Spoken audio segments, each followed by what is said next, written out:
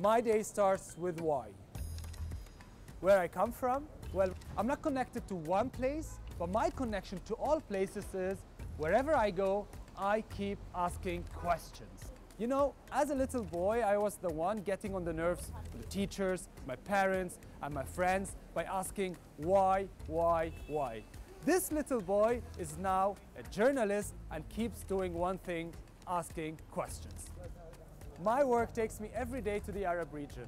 I see a lot of potential and energy in the younger generation. They raise their voice for issues they care for, but is anyone listening? Why aren't they part of the political decisions? Why can't they be who they want to be? And why are they not able to speak freely about everything they care for? That's why I want to give the younger generation a platform to express themselves freely, be who they want to be, and raise their questions. My name is Jaafar Abdul Karim, and I work at DW.